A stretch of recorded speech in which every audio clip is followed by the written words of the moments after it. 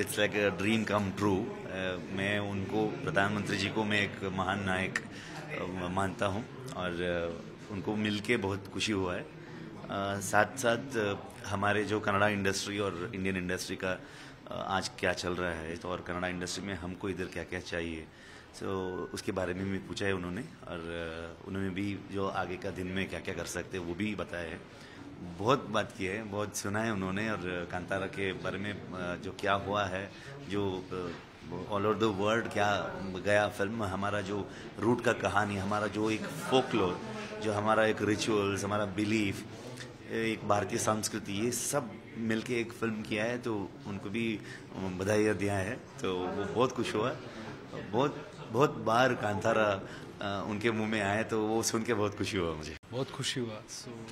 जिस तरीके से उन्होंने ध्यान से सब सुना एंड उनके दिमाग में क्या है, he was expressing his thing about our industry, what vision he has, and he also listen to us very carefully, like what is our expectations, or what are we looking at, from what are we expecting from the government, or what can we do as an industry for the country. So we got that opportunity and we could discuss with him, and he also expressing whatever you need, you all you can come and you can get that. And I was impressed with the kind of knowledge he has about the minute details of the industry and possibilities of what we can do, and he called it a soft power, and he has a big vision for industry, and he was appreciating our work, and it was a wonderful experience. And as always, our Prime Minister was very inspired.